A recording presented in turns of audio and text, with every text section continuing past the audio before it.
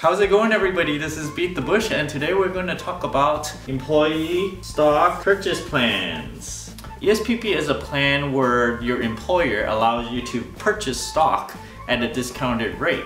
Early on when I was working, I talked to some coworkers, and oftentimes they would be a little edgy about buying stock. They're not sure if they should contribute to it or not. It might lose value, so then they're a little iffy about it. ESPP works like this. You have maybe 3 months and perhaps a stock would go up and down like that. So if your stock price began this period at 100 and it ended at 50, you can actually buy it for 15% off 50, $7.50 off, so it's $42.50.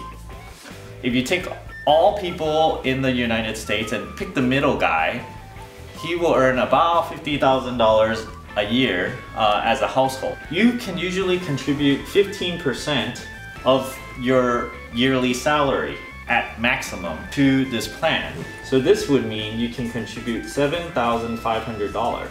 It's quite a lot of money, so sometimes people would actually not contribute because they need the money to pay bills. They're living paycheck to paycheck, and you just cannot afford to take a little bit out. The thing with this is, if you can afford to do it, just hold off for maybe 1 month or 3 months and just sell it every 3 months. You would actually make up quite a lot of money from this. If you happen to buy the ESPP and sell it right away, right when it vests, there is zero risk.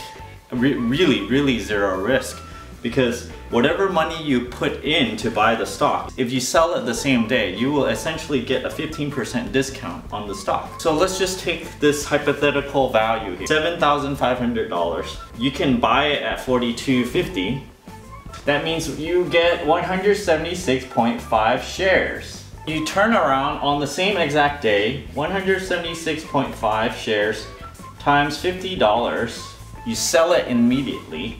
Means you get $8,823. 15% discount is pretty normal from what I've seen. The difference in different company is the duration. Some of them do 1 month, some of them do 3 months, some of them do 6 months. The structure at which you buy and sell these shares, it might differ a little bit from company to company, but most of the time, the 15% is a sure thing. It's not like buying a stock and you're hoping for it to go up or down.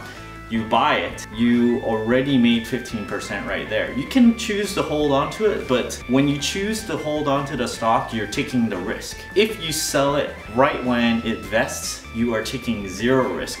That's a very important point there, because the zero risk translates to actually 17.6% gain in whatever amount that you have, for sure, with zero risk.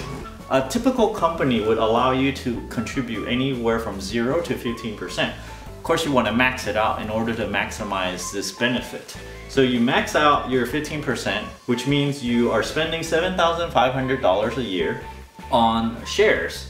You sell it every single quarter, so there's a holding period of 3 months.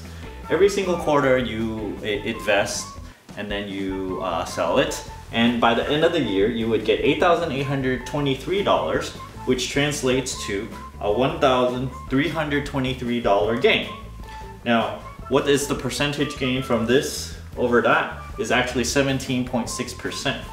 This percentage is great and all, but you really want to look at the actual dollar value you get, which is over $1,000. So my advice for those young people out there that just started at a company and they have the ability to buy shares, you should definitely max it out. If you don't want to take any risks in the stock market, max it out and sell it every single time that it vests. And you would quickly, right there, you made a 17.6% gain. Some of the arguments against doing this that I've heard is that some people, they may not have the cash flow to spend this extra money, because if your paycheck suddenly shrinks because you're contributing to this plan, you gotta make do. If you need the money in your paycheck and you cannot take that out, well, that's the way it works. If you can't do it, then you can't get the benefit. But think about this.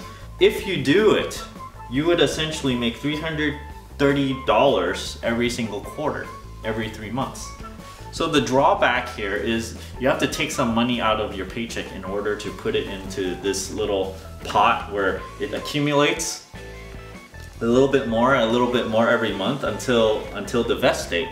And then the company would buy those shares for you and then it will vest. Essentially contribute $1,875 per quarter, which means every paycheck, every month paycheck, you reduced your take-home pay by $625. That's quite a lot of money. However, if you check out my other video on how to manage your cash flow, you should be able to have enough money saved up in your savings to weather this big expense. This is the amount that you have to put up and let it kind of sit there, and it's making you $330. Just you put this in there and it makes you $330 on top of that. I mean, to me, it's a no-brainer. You should definitely max out your ESPP.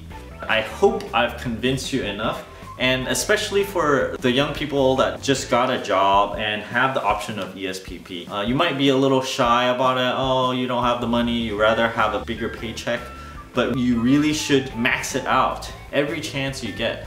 Even early on, you max it out and sell it every quarter, and then you'll get more income. Not everyone can do this. Only people that have this cash buffer of about $625, you can allow your income to reduce by that much every month. Then you would get, 18% gains. This is a pretty significant amount of income here for essentially zero risk, but you have to put up money up front. As soon as you do it for the first 3 months, it's like you don't really need to keep on having this reduced income.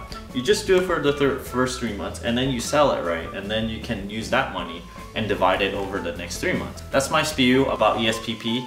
Should definitely contribute to the max to it. Yeah, it's free money. T-Rex here also has ESPP and he contributes 15% maximum. So I noticed in my comments a lot of you viewers really like my finance videos. In fact, a lot of you subscribe because of some of my finance videos. So I hope you like this video about ESPP. Do me a favor, if you actually contributed less than 15% and because of my video you max it out, or maybe you had 0% contribution and then you suddenly max it out and get $1,000 per year because of me, please let me know. I would get a kick out of it. So thanks for watching this video. Don't forget to click like somewhere over here. Leave a comment down below if you have a question or if you argue against maxing this out. And don't forget to subscribe somewhere over here. Thanks for watching.